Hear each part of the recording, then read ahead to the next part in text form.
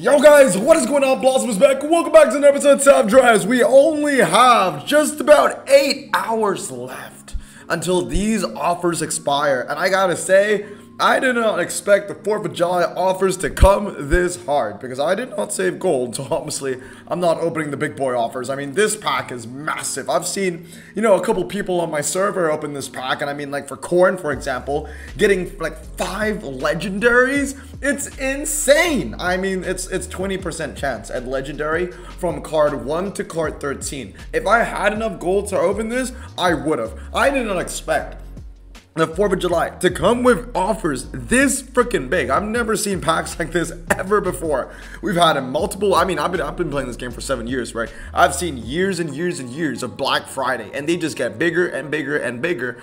And this is the biggest one yet, right? I mean, it's 50% off, 13, epic titaniums. I mean, it's just crazy.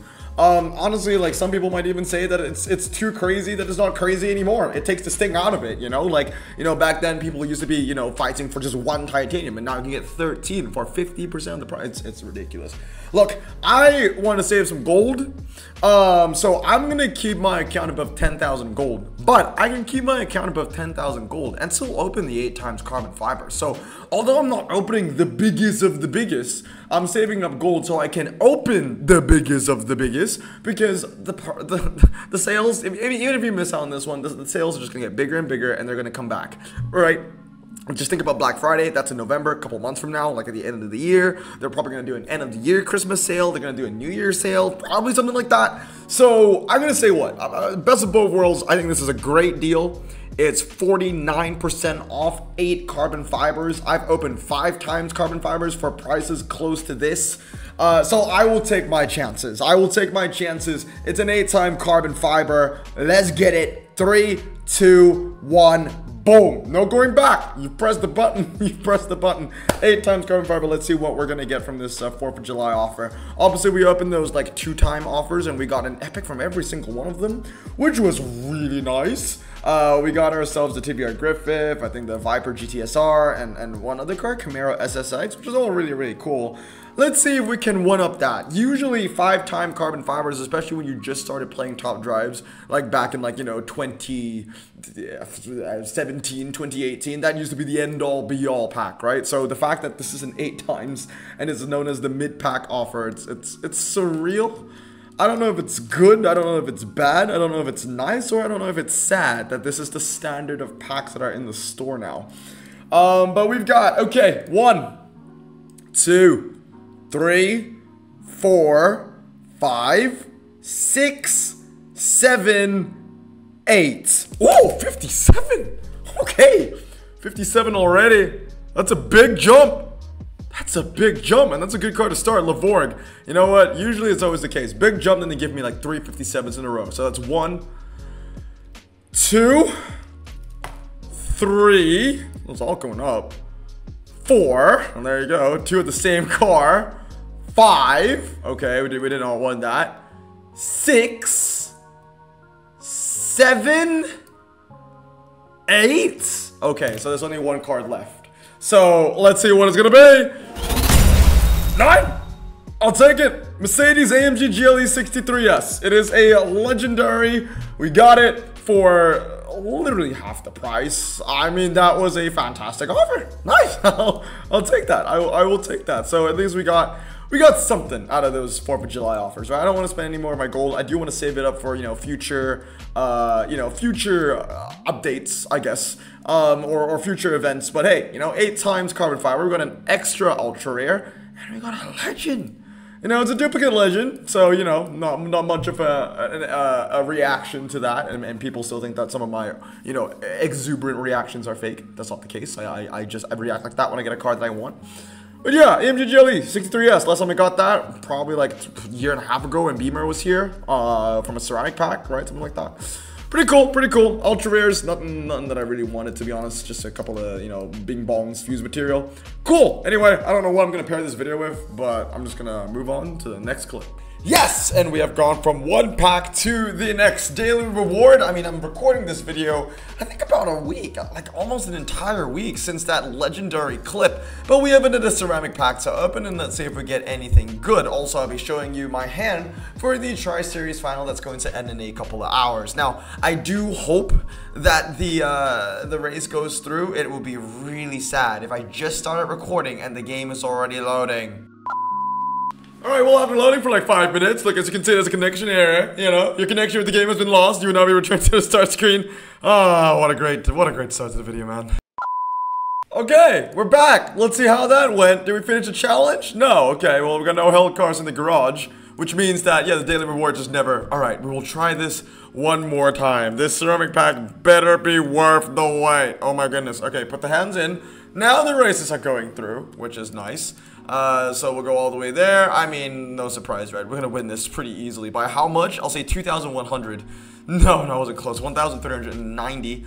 Alright, ceramic pack. Were you worth it? Because we had to stare at that loading screen for like forever. And then the game crashed and we had to log back in. So, all that work for, I mean, the rare is good. So maybe the super rare is good or something better.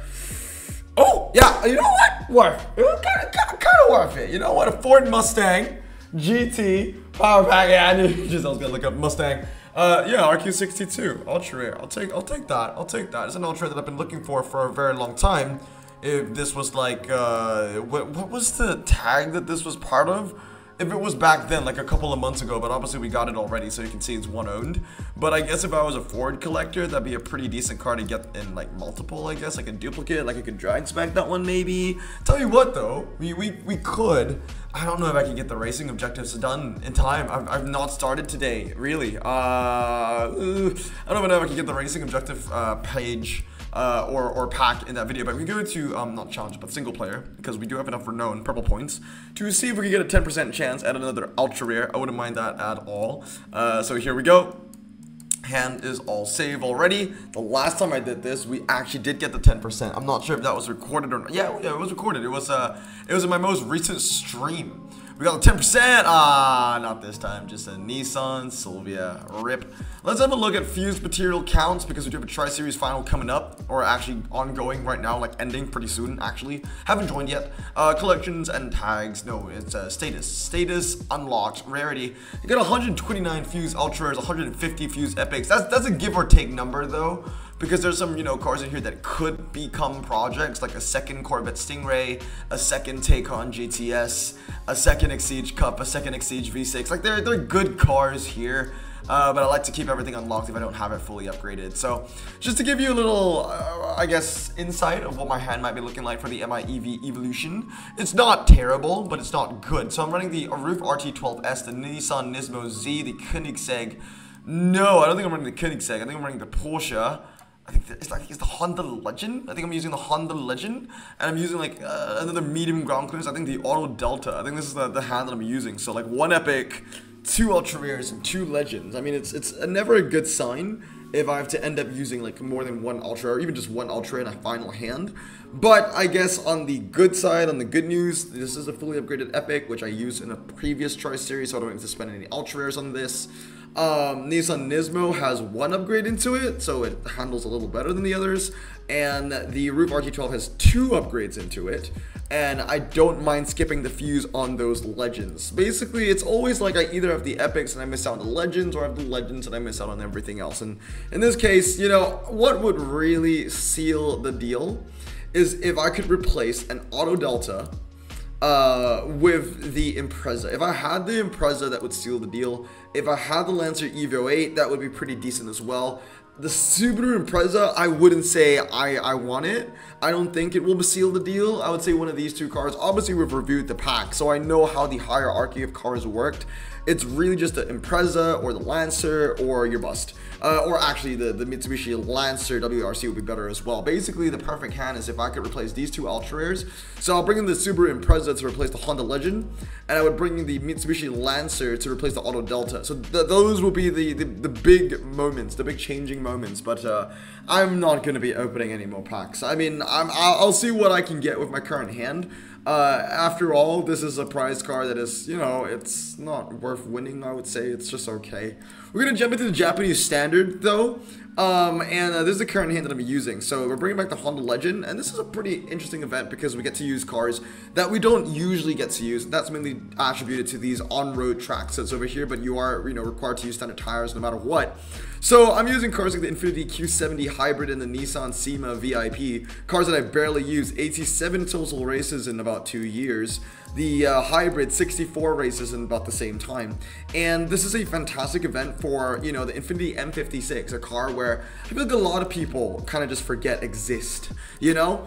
So it's nice that these kind of events are going on, but it wouldn't entice me to fully upgrade that Epic. Like if I had that, you know, rear-wheel drive Epic, you know, one event for a double ceramic or whatever it is wouldn't be enough to entice me to fully to spend 15 ultra rares to fully upgrade that Epic. Like I said, every time with these Epics, you know, they need the replayability. I need to know that my investment is going to be worth it and that I can use this Epic time in and time out. Like, at least give me the clarification that I'll be using it maybe once a month. Then maybe I'll consider if I use it once a month for a year, it might be worth my 15 ultra rares.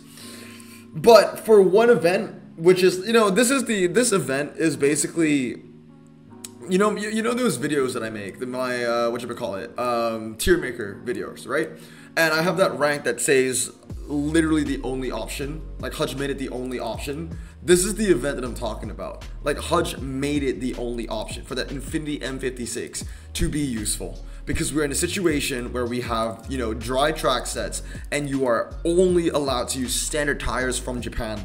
It's really rare. I can't remember the last time we had an event like this where it was standard tires and Japan only and it was dry. And I don't know when the next time we will have an event like this. And that's why, you know, there's so many ultras which I just don't have the... I don't have the confidence in fully upgrading, and the M56 is one of those. So although I kind of like these kind of events because they kind of showcase the underdogs, if you will, it's still not enough for me to actually fully upgrade the underdogs. Like the ultra rares, sure, I am using ultra underdogs. I don't think a lot of players will have like the Q70 or the SEMA VIP fully upgraded. Obviously, if you're a more advanced player, you might have it, but like, let's say you have to fully upgrade one of 3 cars. You can only choose to upgrade the Honda Legend, the Infiniti, or the Nissan SEMA VIP, and you can only, you are held at gunpoint, you can only do one. I think most players are gonna go for the Honda Legend, all right, and rightly so.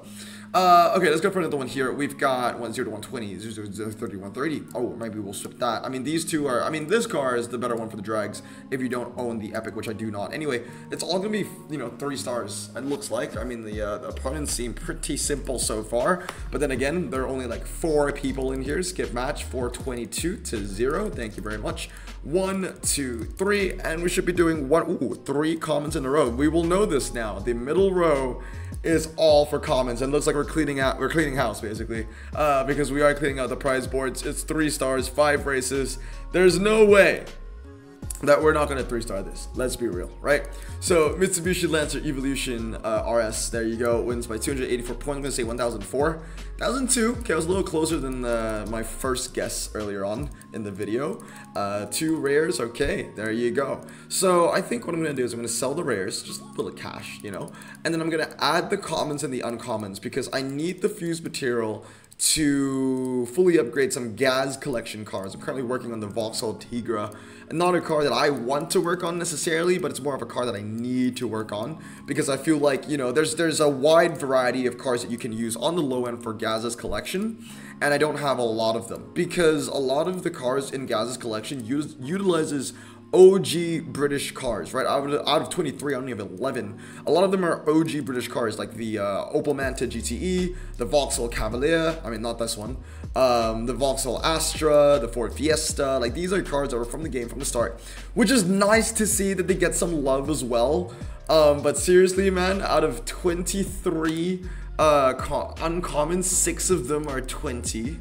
Four of them are 21, so 10 out of 23, almost 50% are lower rarity uncommons. I mean, that's never going to be very fun. There's not a single 28 that you can use in Gaz's collection, but they're going to be a bunch of 20s, so you bet your ass they're going to be forcing you to use some of these heaping piles of crap. But then again, kind of like keeping positive crap that shines a little bit, because it's nice to see that, you know, these older cars are being useful for stuff as well. Yeah, I mean, I need to upgrade a lot of these cars. The Vauxhall Senator was one I did not have, and I had to fully upgrade that recently. Currently working on the Vauxhall Tigra. I think some things. Let's look at the common collection. Yeah, the common is gonna be rough, dude. I've got 1, 2, 3, 4. Yeah, I've got 4 cars. This is gonna be rough, because like if they give you a wide pool of cars to choose from, they're gonna test that pool, right? You're gonna at least need maybe half. Maybe a little more than half of the collection. Yeah, that's not gonna be fun looking at for these cars and fully upgrading them. And the thing is, Hudge never made, yeah, I'm screwed. Like 4 commons, there's definitely gonna be like a common, uncommon where you have to use 5 commons. But yeah, I mean, Hudge did not make it any more enticing to fully upgrade your commons. They just simply did not. Because look at the upgrades here. 30 rare or better, start fusing 5 rare or better. So now we're in a situation where you're being rewarded for upgrading a rare or better, but like the uncommons and the commons, it's just not worth it, you know? Like it's not even included in the racing, the daily objectives, the daily racing objectives. Like even if you upgraded them, it's not gonna make any impact. You're not gonna get awarded for it. And if anything, that's the rarity that you want to focus on the most, at least standing from an advanced player standpoint. That's the rating that we want to invest in the most, or we should be being incentivized to invest in the most, because like we're always going to upgrade the next ultra rare or the next super rare, because you know these are cards that will win us events that mean something. Uncommons and commons don't really make a change most of the time, so I don't know, man. Like it's not going to be fun upgrading those cards for the event. But I'm slowly working with what I've got, what I've been unpacking from prize boards. We claim that one too. Is that 4K? Not yet. Okay, if I can finish like 1 more challenge, I will be able to complete the racing pack. But that I'm torn between win 15 challenge matches, start fusing 5 rare or better cards, or win 25 event matches. I'm not sure if that's possible unless I join the final now, which I am not going to. There is a daily event, but that won't be enough to push me towards the edge, so I think we call it today. We got a legend, which is a nice legend duplicate, but it is a Mercedes, so I'm happy with that. And we got a nice little ultra from our ceramic pack. Anyway, I hope you guys have a great day. Let me know down in the comments below if you are competing for the final or not. Remember to stay safe, wash your hands, and blossom out. Peace.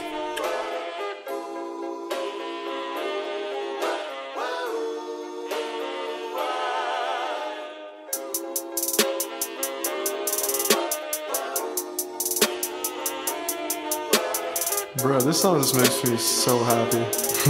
Me too. Imagine being Asian in the 50s, looking nifty, leather jacket, looking sleek, look like Presley, look so deadly. Got a jukebox back at home, feeling jazzy, turn it on and play it slow, like the movies with the ladies. They so fine. Imagine being Asian in the 50s, looking nifty, leather jacket, looking sleek, look like Presley, look so deadly. Got a jukebox back at home, feeling jazzy, turn it on and play it slow, like the movies with the ladies. They so fine. Sit back, relax in my Bonneville Pontiac. Hold tight all night, cruise to Jacksonville.